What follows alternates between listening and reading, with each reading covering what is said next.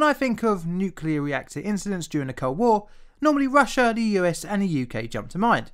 However, one of the first ever nuclear reactor incidents to happen in the world was in Canada. Luckily though, in this story no one was killed in a horrific way by a rogue part of the reactor. The unlikely venue for a potential catastrophic incident might be surprising. However, the research reactor in Canada was for a time the world's most powerful research facility.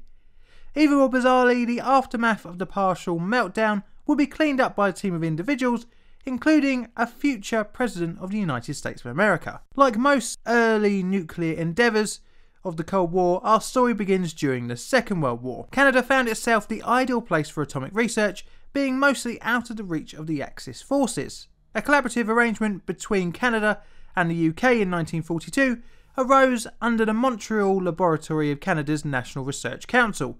The NRC used scientists from Canada, Britain and a number of European countries displaced from the Nazi occupation of mainland Europe. The main goal was to develop a heavy water reactor research facility. Later on into the project, the USA also got involved. A town called Chalk River, 110 miles northwest of Ottawa, was selected for the site for the nuclear research facility. The area was ideal for a nuclear reactor, being next to the Ottawa River, which would become a healthy source of cooling water.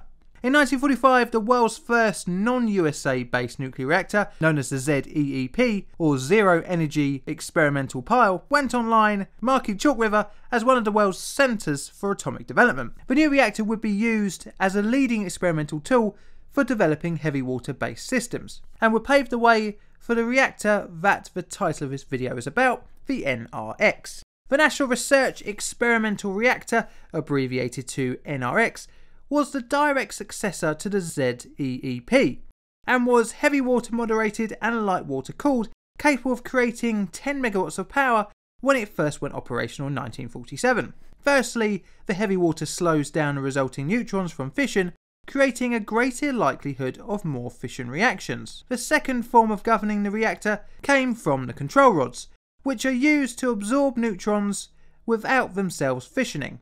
The removal of water or the inserting of the rods can stop fission, reducing the power output or shutting down the reactor completely. The reactor consisted of an aluminium calandra, basically a big cylindrical tank of water 8 meters wide by 3 meters high. Inside the calandra housed the core, consisting of 175 6 centimeter diameter vertical tubes arranged in a hexagonal lattice. Located inside most of the tubes were the fuel elements surrounded by air. Surrounding the tubes and inside the calandra was up to 14,000 litres of heavy water, topped off with helium gas to prevent corrosion of the reactor core's component. The whole reactor was surrounded by thick concrete walls and topped off by a rotating deck, and below the calandra was a sump designed to catch any heavy water leak. 3 heavy water storage tanks were located below the reactor and were 4.7mm thick, made of stainless steel, and were mainly empty. Even though the NRX represented the apex of reactor design, a replacement was even in the works as early as 1947. The fuel inside the NRX was formed into 3.1 metre long, 31mm diameter rods, consisting of an outer sheath, a cooling water annulus, and an inner sheath weighing a hefty 55 kilograms per element. The outer sheath was surrounded by the air inside the tube, located at the reactor core, and had a flow of around 8 kilograms a second. The cooling water inside the annulus came from the Ottawa River at a flow rate of up to 250 litres of water per second. The fuel rods extended both above and below the calandra, as can be seen in this 1961 report into the design of the NRX. To control the reactor, 12 of the vertical tubes were employed as control rods, made of boron carbide powder inside steel container tubes. The rods were held in place by powerful electromagnets above the reactor. This design feature was ingenious, as in the event of a power failure and a de-energization of the magnets would cause the rods to fall with the help of gravity into the reactor core, shutting down any further chain reactions. To remove the control rods, a set schedule had to be used in order to maintain control of the reactor, and to reduce the risk of any unforeseen flux. If the prescribed sequence was not adhered to, a safety circuit would trip, releasing the control rods, shutting down the reactor. The design of the control rod system was intended to shut down the reactor within seconds. However, to achieve this time expectation, the rods were attached to a pneumatic system. The air pressure could be used to slowly raise the control rods from the reactor as well. 7 of the 12 rods would absorb enough neutrons to shut down the reactor completely. However, 4 were used as a safety bank for any planned shutdowns. The remaining 8 rods went up and down using the preset sequence. The 2 banks of rods were activated by push buttons on the main panel in the control room. Another push button to seal the rods to the pneumatic system was located on the same panel. However, a few paces away on a separate control panel contained a button to blow down the rods into the reactor in the event of an emergency. Red lights in the control room were used to indicate to the operators whether the control rods were inside the reactor or not. However, this system would prove to have a potentially deadly fault, but we'll come back to this in a bit. On the 12th of December 1952, one of the world's first nuclear incidents would begin to unfold. The NRX was operating at low power whilst the calandria tubes were being investigated for a cooling issue. For the tests, some of the tubes were disconnected from the original water cooling system and instead were connected to a temporary arrangement with hoses. One of the tubes, however, were only being cooled by air. During tests, a supervisor noticed something very worrying happening to the reactor's control rods. You see, below the calandria were several valves in charge of controlling the rod's pneumatic system. By accident, an operator in the basement turned 4 valves, causing the air pressure from above holding the rods inside the reactor to be released, and the air pressure from below caused 4 rods to rise out of the core. The unwanted movement set off red lights in the main control room. Alarmed by this indication, the reactor supervisor phoned down to the operator in the basement to immediately stop what he was doing. Once off the phone, the supervisor hurriedly made his way down to the basement and closed the valves himself. After checking the air pressure, the supervisor assumed the control rods had made their way back into the core. Rightly so, as the red lights in the control room had now been extinguished. However, for an unknown reason, this indication was not correct. The supervisor from the basement called his assistant in the control room to request him to operate the push buttons to seal the withdrawn rods to the pneumatic system. During the phone call, a miscommunication led the assistant to push the draw safety bank button. In so doing, he placed the phone on the desk. Immediately realising the mistake instruction, the supervisor shouted down the phone to the assistant to stop what he was doing. However, due to the phone being on the desk, no such instruction was heard. At 15:07, the reactor started to double in power every 2 seconds, originally starting at 0.1 megawatts. An operator noticing the rate of power increase tripped the reactor after 20 seconds, which should have forced the safety bank of rods into the core. However, this didn't happen, and 90 seconds had passed, 3 rods had not moved, and the 4th had moved slowly into position.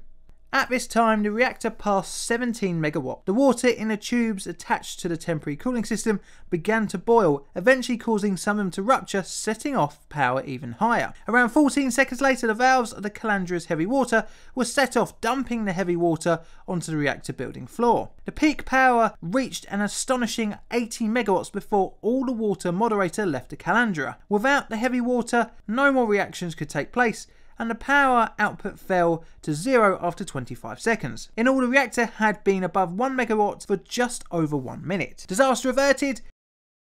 Actually, no, as a few of the fuel elements had melted, creating holes in the calandria, causing helium gas to escape. The melting fuel also released hydrogen and other gases as it reacted with the coolant water. Minutes later, at 15:11, the highly dangerous cocktail exploded. During the event, fission products in gas form were vented to atmosphere, and many litres of heavy water and contaminated coolant had leaked onto the reactor building floor. The incident was finally over. For several days after, the cooling system was kept running to remove any heat left over. However, this caused over 4,000 metres cubed of contaminated water to be dumped into the building's basement, reaching a depth of 1 metre. Needless to say, this would be a clean-up nightmare. During the clean-up efforts, the reactor core and calandria were removed and buried due to being damaged beyond repair. However, around 150 tubes had remained stable during the partial meltdown, showing that the design had proved to be fairly stable. The work inside the NRX reactor building took months to be fully decontaminated. The efforts drafted in 150 US Navy personnel, one of whom you might know as he was called Jimmy Carter, the future 39th President of the USA. A further 170 military, Canadian personnel and 20 civilian personnel were used to clean up the site, in addition to the 867 strong staff already working at Chalk River. Amazingly, the NRX would see many more years of use albeit with a new core and calandria, finally being shut down on the 30th of March 1993 after 45 years of use. The legacy of the incident would be twofold, one good, one not so good. Let's start with the bad. With so much contaminated water created by the partial meltdown, a pipe was run to a sandy area some distance from the site complex. Around 10,000 curies of material was pumped into this area to seep away. This decision meant that the Ottawa River was saved from any major contamination. Water was monitored downriver for any sign of radioactive contamination, but luckily nothing above natural levels were found. Staff involved in the accident cleanup were monitored for any health conditions, and again thankfully nothing was reported above natural expected levels. So compared to some other incidents I've covered, the NRX is mild in terms of human and environmental casualties. Even though the legacy was not very bloody, the NRX partial meltdown is important for atomic history, as many lessons would be learnt from the event. Even though the root cause for the events on the 12th of December 1952 was operator error, ultimately the human-machine interface was the aggravating factor for the accident, as in a report by W.B. Lewis, who suggested a revised operational procedure should be adapted to take into account operator error. Future reactors will be designed with assurances for complete reactor shutdown via independence and variation of safety systems. So I suppose you could say that would be one of the good legacies of the incident. As we already know, the NRX continued to operate after substantial repairs, and its successor, known as the NRU, will carry on the evolution of reactor design and practices after its operational date of the 3rd of November 1957. However, it too would suffer an incident in 1958. Well, I suppose mistakes are made on the way to perfection. Thank you very much for watching. I hope you enjoyed the video. If you did, leave me a like, and if you'd like to, you can always subscribe. If you have any suggestions for future videos, let me know in the comments below, and I have a Patreon if you fancy supporting me financially. And all that's left to say is thank you very much for watching.